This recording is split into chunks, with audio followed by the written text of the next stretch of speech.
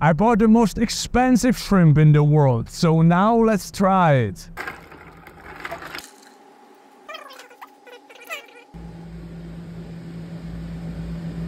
And so now I'm gonna be trying the shrimp ceviche for the first time in my life.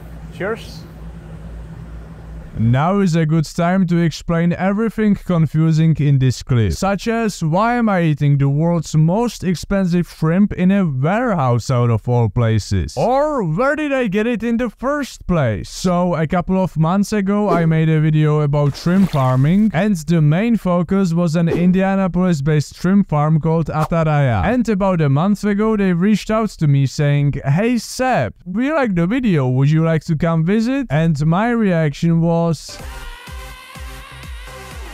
so I made a small trip to the USA, which set me back some 5 grand, which makes this shrimp that I'm holding the most expensive edible shrimp in the world. And you can find these shrimp even in Michelin star restaurants such as Atomix in New York. What's funny is that I'm not even monetized yet, so spending 5 grand on a shrimp made me go broke, and I really hope you enjoy this video. Anyways, let's take a look at what makes this shrimp worth 2 Michelin stars, aka farm tour. Also, the machines here at the farm are noisy, so sorry for that. Our company, Ataraya, comes from Oaxaca in the southern part of Mexico. Okay. And the name means cast net, like one of those nets you see that's cast out and it comes down.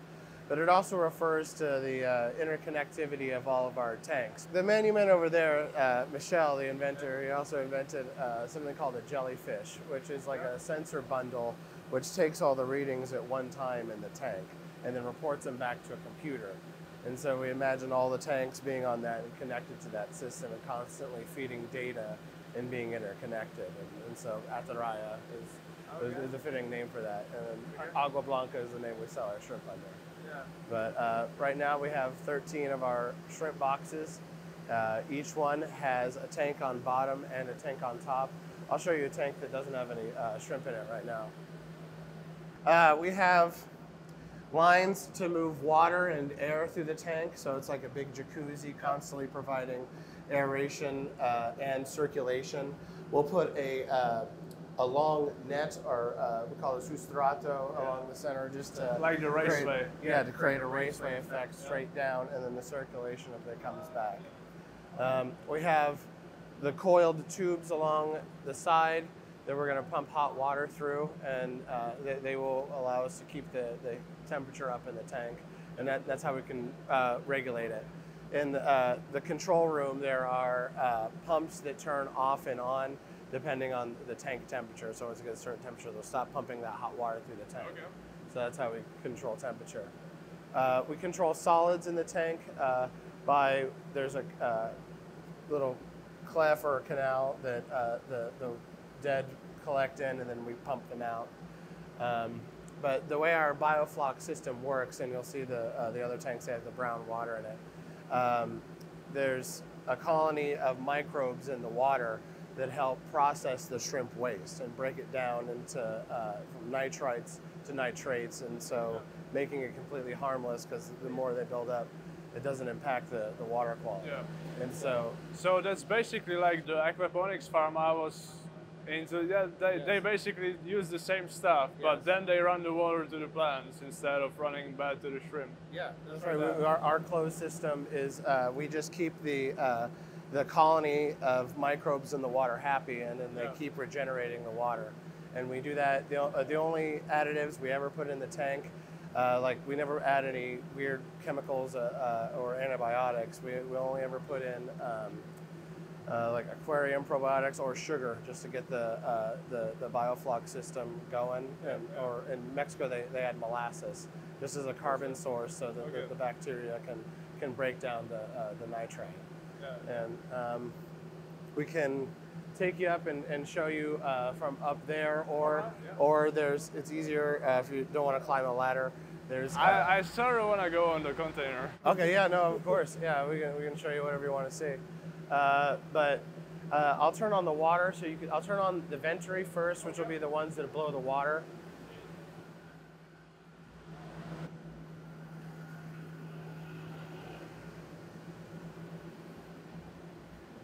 But this what when it really gets up to speed, it will create the raceway effect.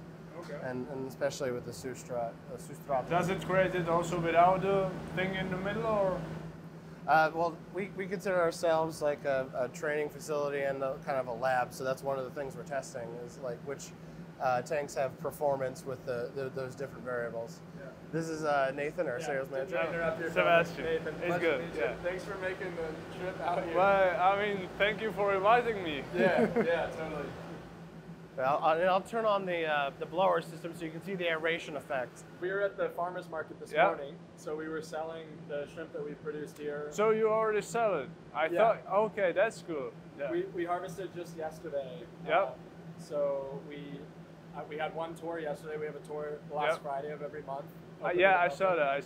Yeah. So we had a few people yesterday morning for that event. Yeah. And then we sell some of the inventory that we produce at the local market, so that's where we were this morning. Okay, that's good. Yeah. Yeah. But I didn't mean to interrupt your tour. I just wanted to make sure. It's good. Yeah. But no, so we use Marion County drinking water from just out of the tap, but we fill the tanks and the air lines liberate the chlorine from the water because otherwise it would kill the biofloc system. So is it all fresh water or is it also salt water? It starts fresh and then we add salt. Our big salt bag is up there, and we'll add a couple 100 pounds of salt to the tank. Okay. And but yeah, each tank has 16,000 liters in it of water. Yep. And the same size on top and bottom about. Our control rooms here. And so when you add the salt water, is it then salty like the sea, for example, or is it more or less? We do it to 20 parts per million. Okay. So it's a little less salty than the sea. But each tank has its own dedicated pump, so there's never any mixture of any water. So if there's ever any biosecurity problems in one, it never mixes to any other one. So it's a self-contained thing. One thing we're testing out is the different pumps, so that's why they're different, but those are ones that move water through the tank, and then that one moves air through both the tanks. And then those center ones are for moving waste, like I showed you, that accumulate. We can pump it out through there, collect it, and get rid of it. And that'll be hooked into our clarifier system. Okay. Right now we use 2 different methods of clarifying. They're not hooked into this tank. I'll show you one that's working. We'll work on one there. So I'll show you this.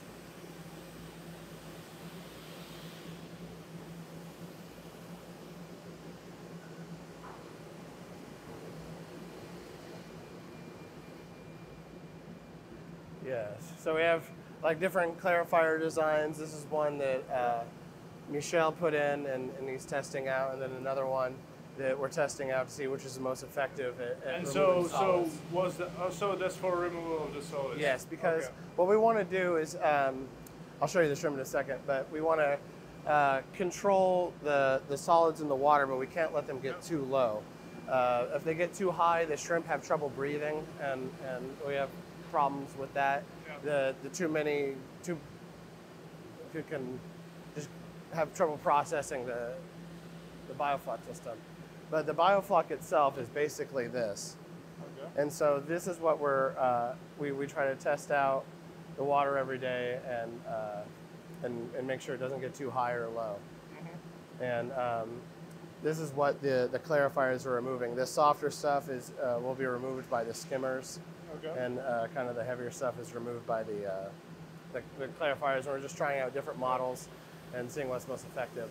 The mud that we collect from the tanks goes into the biodigester where it gets broken down, and the waste products out of that is a very nutritiously fertilizing liquid and methane. Yep. So I can show you over here. We have our biodigester, which contains where we put our shrimp waste, and there's the line.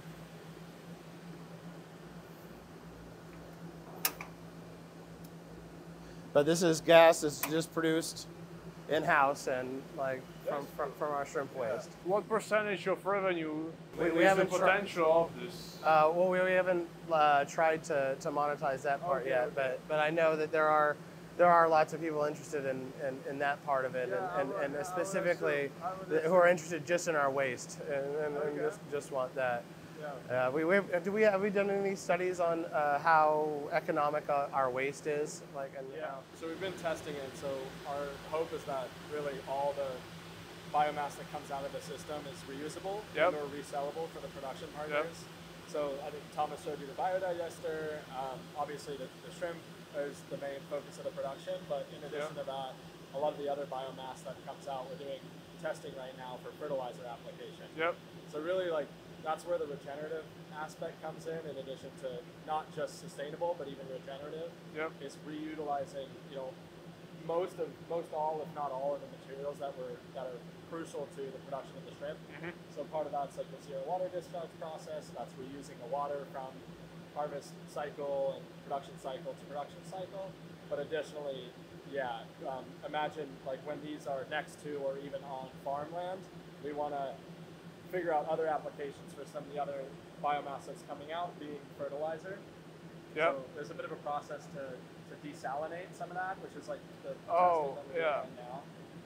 Yeah. But then after that, we look at the NPK or nitrogen, phosphorus, potassium combination. So I think that's still kind of in R&D, but that's part of our research. Yeah. So when this comes out, you have to like adjust it somehow. You can just sprinkle it on the field and. At the moment, no, because it's salted. Yeah. And so that's what we're figuring out is how to make it usable. Okay. Economically. But but this is what we're using to test how productive it is of methane. When it's on, the methane will kind of bubble out there, and we're kind of seeing how rich our waste is at producing that. I don't know. That's off. I don't know if Thomas showed you the biogas. Yeah. It's pretty wild. Yeah. We need so do you cook stuff on it, or is it just for? Yeah, we cook coffee. Yeah, we have our coffee pot there. Oh, nice. Yeah. But we want to make it even more of a closed system. Eventually, have our boiler fed back into it, so it's even more green. But right now the boiler is supplying the heating for our tanks. I'll show you some actual shrimp. If you wait over here, I'll grab a net. Well, I don't have any of the little baby shrimp to show you right now, like that come in our nursery.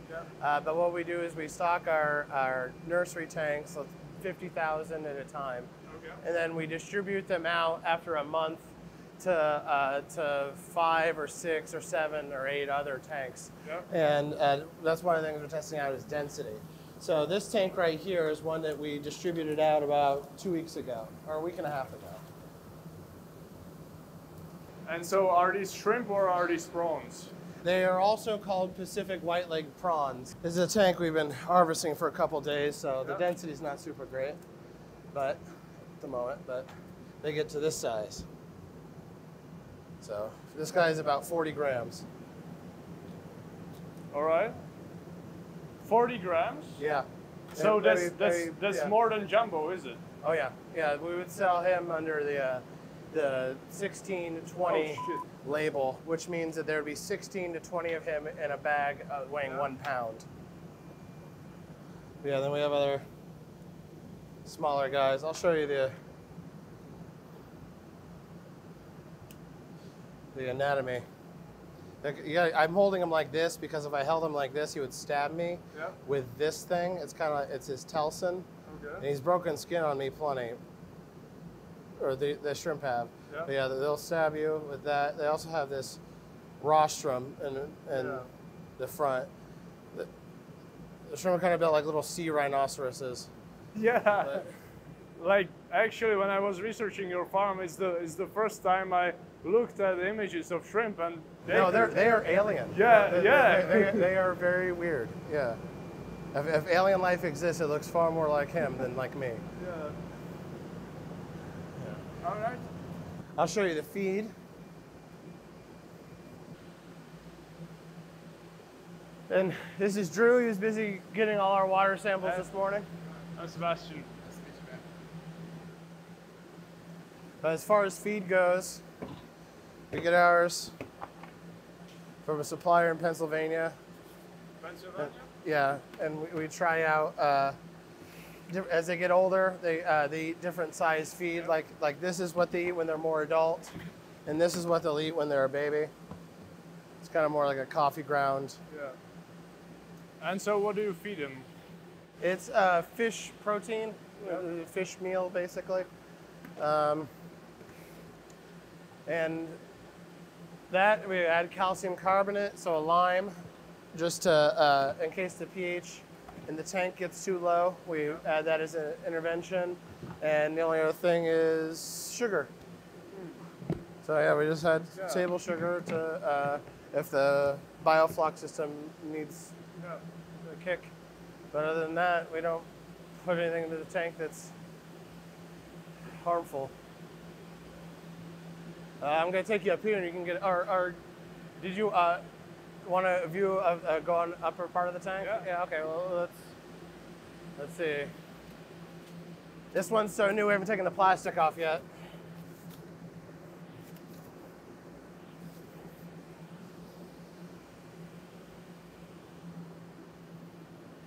Hey Thomas? Yeah. Could you hold my camera? Wait.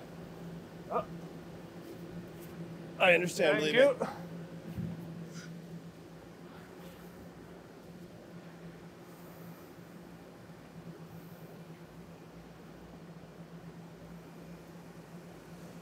But yeah, we have this, and this is connected. If you cut through there, you get a better view.